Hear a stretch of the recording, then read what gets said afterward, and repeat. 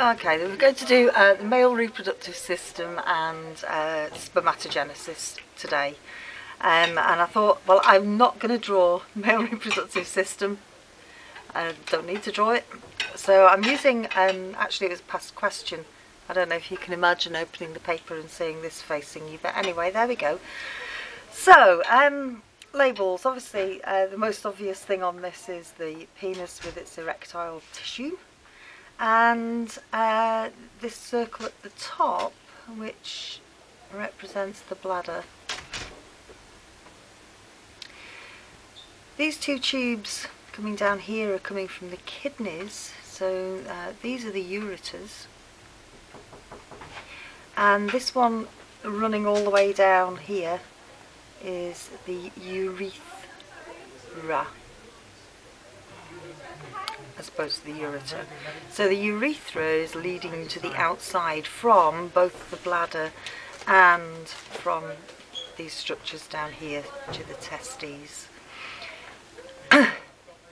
So, just to put it into context of what happens here, these are the testes, and these are involved in spermatogenesis, so they're involved in sperm production. They're also involved in testosterone production, so some part, and you need to know which parts do what. And they're held outside of the body in a scrotal sac. And the reason that they're held outside of the body is that the spermatozoa need a lower temperature than body temperature in order to develop. So, the spermatozoa are made in this area of the testis here, which is composed, as we'll see in a minute, of a lot of little tubes. So these are little seminiferous tubules. The spermatozoa then drain away into this area here, and this is called the epididymis. I think it's my least favourite part of the male reproductive system, just because it's got a lot of I sounds in it, and one of them is a Y, which makes it really tricky to spell. And from there, during ejaculation, they're going to pass up through this tube here, which is called the vas deferens. Nice and easy to remember. This is the one that leads to a vasectomy. Vasectomy is chopping through it. Probably don't want to think about that too much. Obviously with the same arrangement on either side, so the sperm are going to emerge down the vas deferens and then exit via the urethra. And then we've got paired glands here. These are the seminal vesicles, and these are going to produce secretions which are going to aid the sperm on their journey. Oh, I love that word. They're going on a little journey. And we've got this big chunky gland here that is right round, it actually stretches right round these sort of junctions of these tubes. And this is the one that you'll have seen on the hideous advert where the boy's talking to his dad about his prostate and his dad just wants to go away. This is the prostate gland. So we can see how it might cause problems in older men if it swells up, because it's right at this very junction. To quote the advert, that's going to spoil adult nap time, but it's also going to make it quite difficult to urinate. So that's the sort of basic structure. Shouldn't be too difficult to get a grip on. And we're just going to have a look in slightly more detail again. Complete refusal to draw anything here. So, the testis itself is made up of all these little seminiferous tubules. What this diagram over here represents is, and again you probably don't want to think about it, is a sort of a cross section through there, and you're looking at the tube that forms these seminiferous tubules. They are kind of blind endings, so if you were sort of to run your pen along one of these wiggly tubules, it starts and ends at the same place, because what's happening in the tubules is that sperm are being made, and then they're dropping off into the hole in the middle, and then they're going to kind of drain away into this rete testis down here, which itself is going to drain into the epididymis, which is where the sperm undergo some maturation. So you can see from this picture they've already got their little sort of heads and tails by that stage. And then this is the vas deferens running up through the spermatic cord with its supply of blood vessels and nerves. We don't need to worry about any other detail than that. So, spermatogenesis, how does it go? So you've got this diagram in your booklets, and we're just going to, in fact, I'll put a bit of paper over this side. So, running from the sort of outside of the tubule in, the outside of the seminiferous tubules are made of germinal epithelium cells, and these are diploid, so they're 2N. And don't forget that your cell division stuff is in this component. So the cell division stuff we did at the end of just before Christmas last year is all in here. So germinal epithelial cells, their job is to undergo mitosis and make many spermatogonia, I suppose. So you'll see varying accounts. Some people say, yeah, the germinal epithelial cells undergo lots of mitoses to make loads of them, and then they grow, and then we refer to them as spermatogonia. In other accounts you'll see them dividing by mitosis to form spermatogonia, which can divide by mitosis and increase in size. You won't get too hung up on it. The idea is that a male is going to produce spermatozoa all the way through his life from puberty onwards. He's going to make about 1 million a day, I think it is, something like that. It's quite a lot, so you'd pretty soon run out of germinal epithelial cells if you just did meiosis. So they need to make loads of them to kick-start that process off to make a lot more.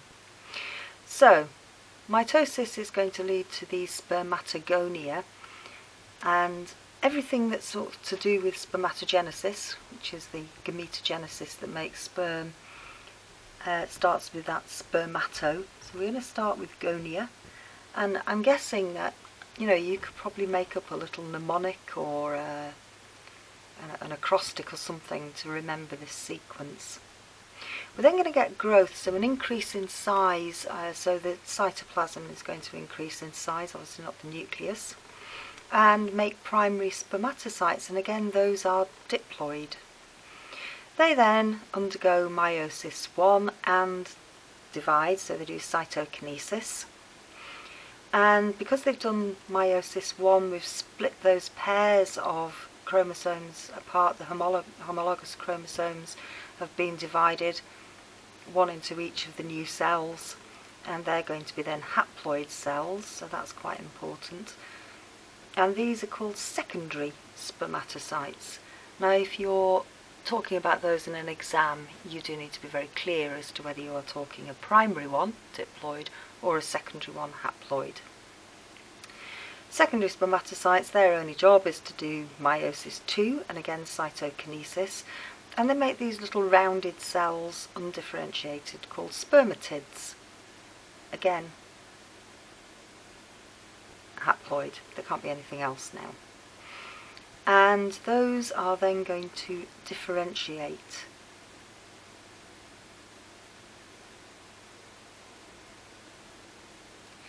And they are going to develop a tail, flagellum, what's called a middle piece, which contains the mitochondria, which provide the ATP, and the head.